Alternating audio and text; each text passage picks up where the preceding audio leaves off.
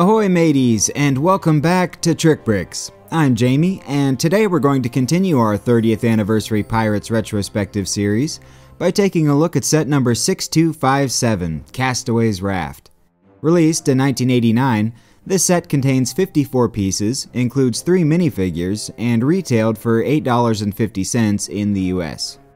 I have the instructions, although they're pretty short and to the point. No alternate builds here, but I do love the classic product photography, and I'm always happy to see this old yellow Legoland stripe. Anyway, let's put these to good use and see what we get.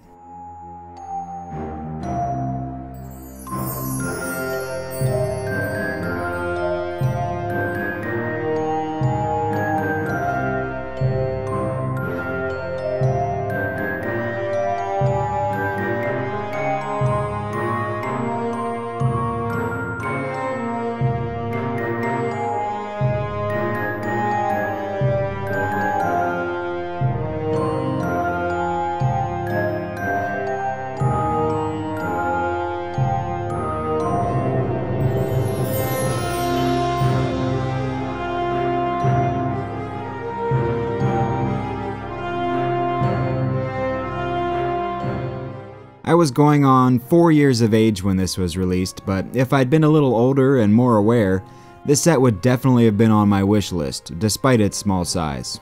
Why, you might ask?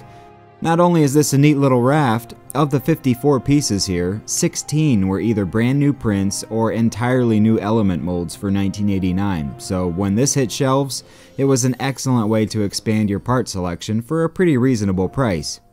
I'll be sure to highlight some of those new parts as we take a closer look. Once again, we're given a good selection of pirate minifigs to boost our crew, and 3 for a set of this size and price point was excellent. All of these prints were brand new at the time. You've got the twins with their mustaches, bandanas, and striped shirts, and they're each given cutlasses and firearms to wield, which were also new elements for '89. I like the idea of the Jolly Roger clipped to the musket, although I'm not sure how practical that would be while trying to take a shot in the ocean breeze. And then we've got what appears to be the leader of the Castaways with his tricorn hat, blue jacket, and white pants. He's given the map tile to help lead them back to their home port. And hopefully they're not too far away from said port because there's not a whole lot of room to move around on this thing.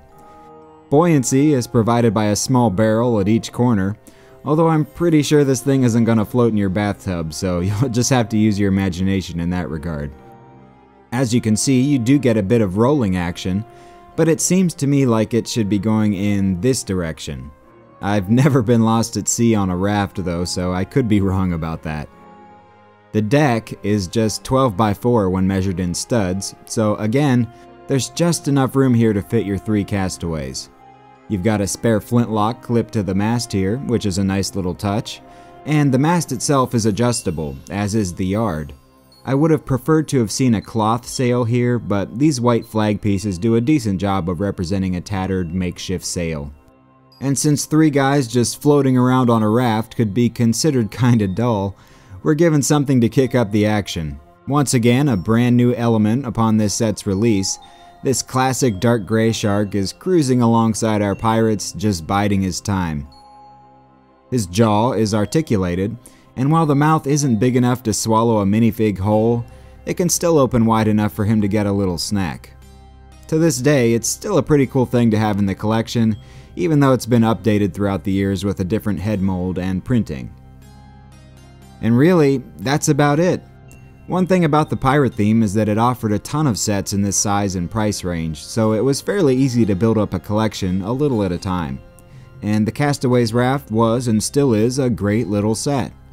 It's not amazing by any means, and if I were ranking all of the 1989 sets, which I may actually do a video of at some point, it would probably fall somewhere in the middle. Not a must-have unless you're a completist, but not something you're going to regret purchasing either. That said, the current second-hand value seems to be about $15 to $20 for this. Unless it was in absolutely mint condition, I probably wouldn't pay more than $15. Sealed copies, as is the case for most sets from this era, command quite a bit more, generally going for $100+. Since I already had the spare minifigs and shark, I brick linked this one together for about $5, so that's always an option as well. But that's all I've got for you today. If you enjoyed this video, please feel free to give it a thumbs up and be sure to subscribe if you haven't already.